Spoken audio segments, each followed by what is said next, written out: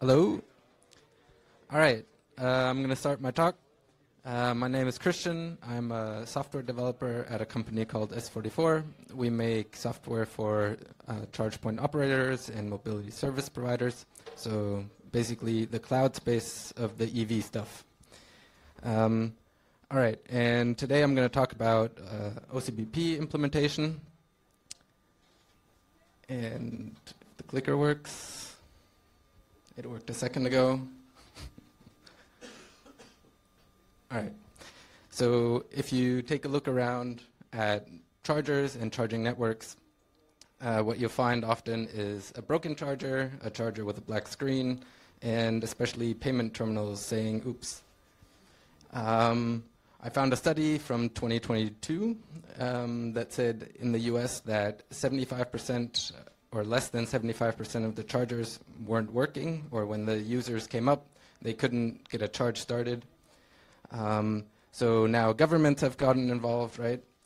There's uptime guarantees in the UK, and the US Navy funding also relies on uptime guarantees. If I remember correctly, I think the OFIR also has uptime guarantee, but I'm not 100%. And so the most recent thing I found for the US, and the company I work at is mainly US based, so that's why there's a little focus there, is that in 2023, broken chargers was like the major concern for users to use public infrastructure for charging. And then maybe most importantly, Reddit users are super unhappy. I think some subreddits even banned talking about broken chargers because they were really annoying.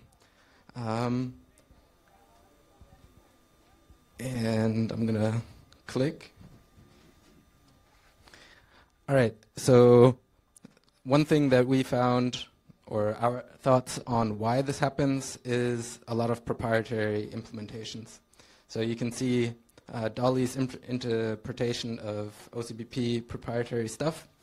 So if you're not Tesla, which owns the entire vertical, right? They know what's happening at the charging station, in the car, and in the cloud. Then what do? Well, what happens right now is there's a bunch of different vendors. Wherever you sneeze in the EV charging cloud stuff, there's a different vendor, and most of them don't really share what's happening under the hood, which results in, well, a bunch of uncalled for behavior, unknown what's about to happen, especially later in the field when it's a user interacting with something and you don't have known input. Then, of course, we have OCPP 1.6, which leaves up a lot of stuff to the imagination on which message should be sent. And then maybe the CSMS thinks, well, I'm expecting an ID token now, but get some other message. But one thing that I think is one of the most big problems with OCPP 1.6 is around monitoring. So right now, each hardware vendor builds in their own obscure monitoring messages. And if you want to integrate with like 5 different hardware vendors, well, then you have to work out how to understand all 5 different messages, and that basically mean the same thing. Well, that leads to broken parts in the fields and no one knowing about them, which then leads to Reddit users being angry because the charging station has been broken for like a week. No one really noticed.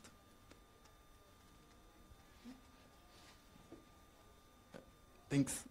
All right, so what can we do to improve the state? Well, OCPP 201, I think, is already a huge step in the right direction. You can see Dolly thinks as well. OCPP 201 winning strongly.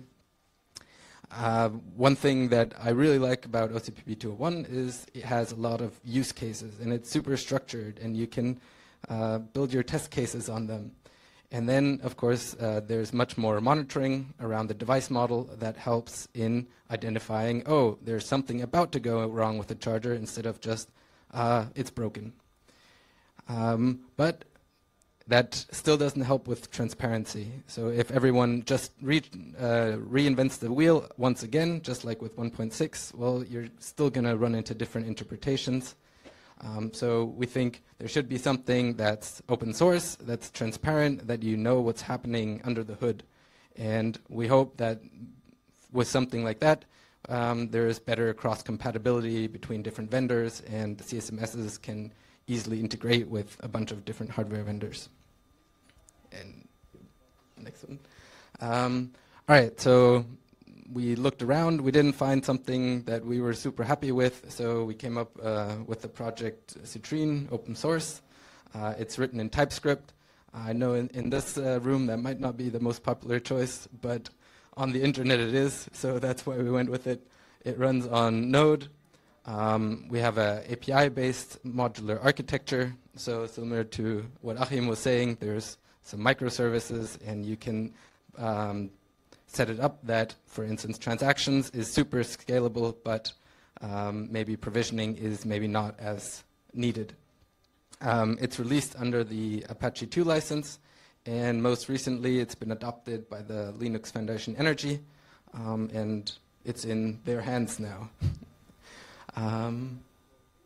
Yeah, so in general we think OCPP shouldn't be like something that everyone works on once again and again, but like a stable cornerstone that you can adopt, that you can drop into what you want, where you need it, because the messages are there, the protocol is really specified, and redoing the same thing, well, I can spend my time better.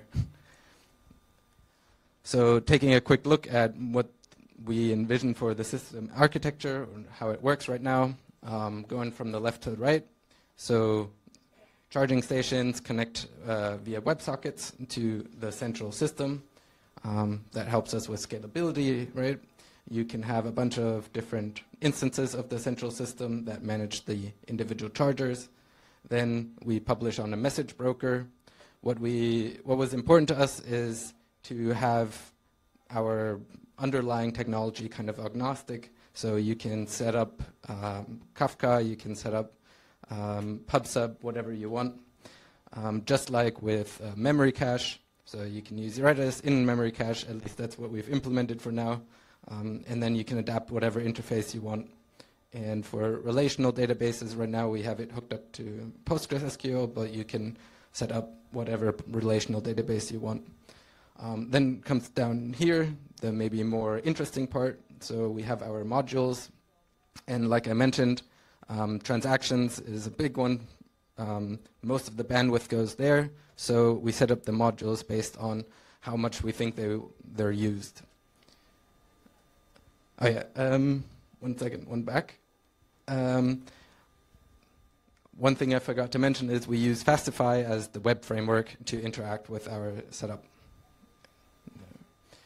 All right, so looking one step further under the hood, we have a JSON schema generation JavaScript that we take the part 3 of the OCP spec and use that to validate all incoming and outgoing messages, and we generate our TypeScript interfaces out of that.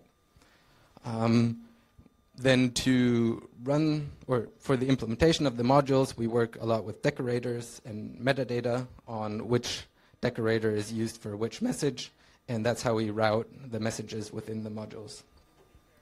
And then one thing that I think is quite nice is that we have some open API documentation that's generated, and you can like easily try out some OCPP messages from REST API. So you can either use the API generation, click try, or use Postman and just straight up send OCPP messages that then get forwarded to the charger, and our system does the interaction with the charger for it. All right, so then looking up and looking at a UI. So right now we've hooked it up to Directus, which is an open source project that gives you some nice UI on top of a relational database. That helps with keeping it simple, but you can go crazy on it. You can build your own flows in Directus and do whatever complex things you want. For now, we have it set up so that we have a little testing set up with our app that we whipped up to try charging. Yeah. All right. And then So where are we at right now? So a few days ago, we released the 1.0 version that goes through the OCTT protocols, testing cases of core and advanced security. We're quite happy that that's working. It's been working for a while, but we only got to release recently. Then right now under development is the advanced device management and advanced UI.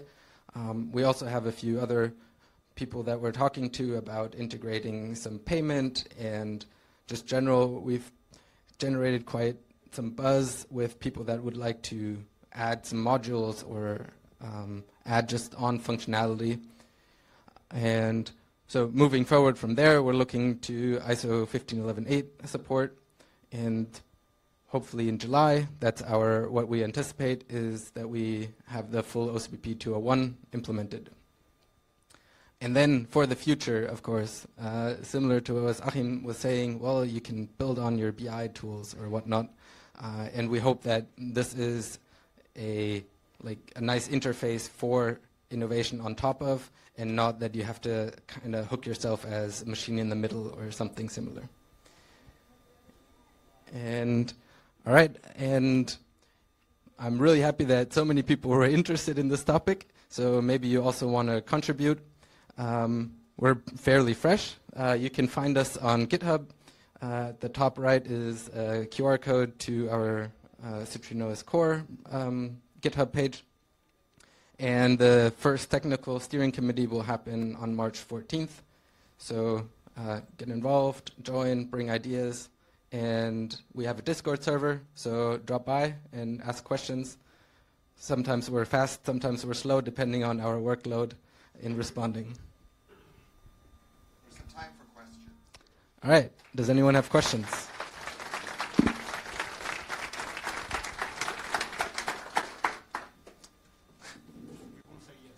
Yeah. Vladimir is trying to access the room. Oh, here. One simple question. We all know every vendor does its own shit. On the other hand, you generate everything from the JSON schema. So how do you implement extensibility? When a message or an unknown message comes in, do you drop it? Or can you handle it in a smarter way, knowing, okay, it's coming from this vendor and therefore I should interpret it somehow? Yep, so right now I believe we drop it. Our major taste has been the Everest simulator, basically, and they send normal messages. Am I in the wrong spot? All right, and for the detail on how it will be handled in the future, I'll get back to you on Discord for that. I got to check with a few people on what's happening, what's going to happen there.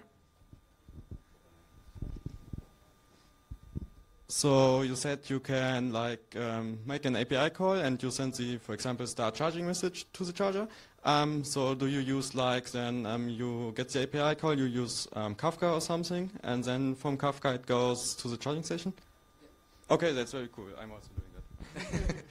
Yeah, exactly. So. Because I've seen implementations where they then just write like a flag into a database that is queried all the time, and I think that's very ugly. And I think message brokers are a very elegant solution. Yep, we agree. Okay, with message brokers and 15.11.8, you have very strict timing. How do you ensure that your message broker is not too slow?